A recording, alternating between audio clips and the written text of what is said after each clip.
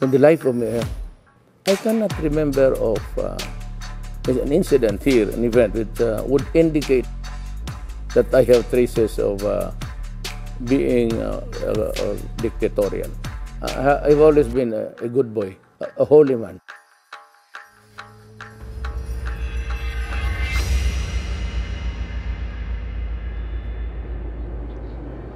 And she's pissed off by so many calls from your room.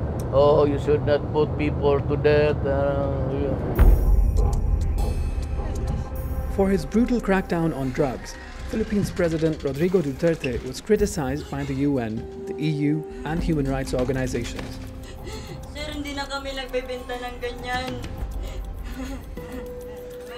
Badly thought out, ill-conceived drug policies foster a regime of impunity, infecting the whole justice sector. So I call the President, if you want to be a good trading partner to the European Union, make sure you're going to change that.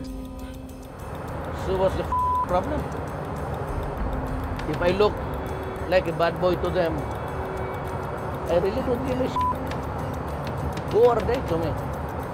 They're nothing. I am not a statesman. I do not aspire to be one. I just would like to be an ordinary president who can you if you with my He'd already proven he was tough on drugs. Now he upped the fight against the media and human rights advocates. But human rights cannot be used as a shield or an excuse to destroy the country. 2018, the president launched a bloody war on Negros Island. Officially, it was against armed communists. But in reality, the targets were very different.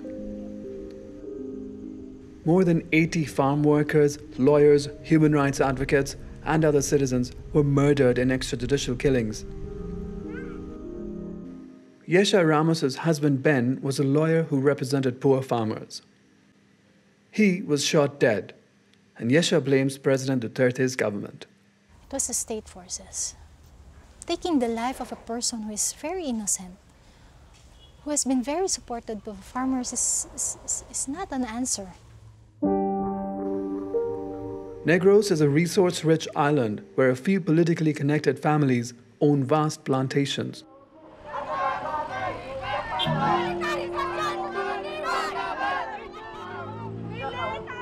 Zara Alvarez was accused of being a communist rebel for her efforts helping farm workers stand up to landowners.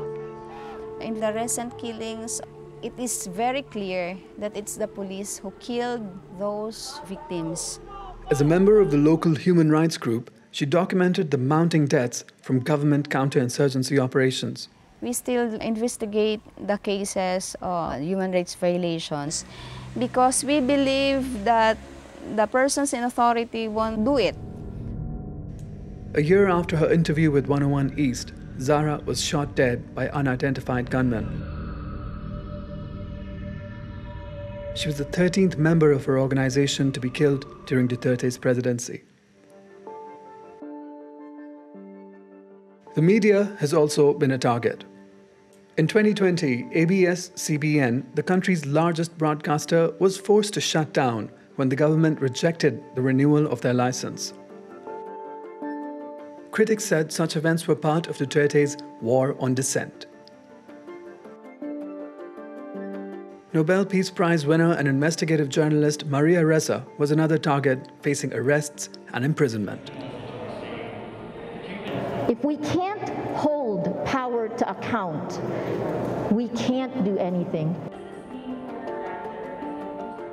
The Philippine government filed 10 arrest warrants against me. Citizens, you have been warned. Your civil liberties have been eroded. Your democracy is shrinking fast.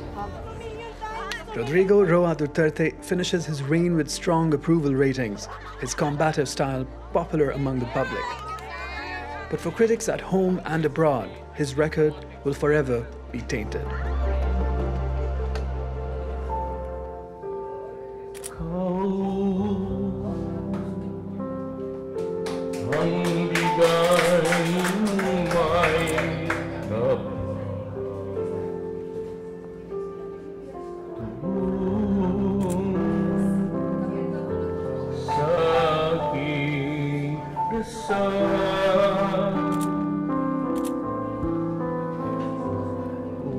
sa lahat ng panahon, bawat pagkakataon, ang ibigin ko ikaw. How would you like to be remembered as president? What would be your legacy? Rodrigo Duterte, he tried his best. Ang tangulay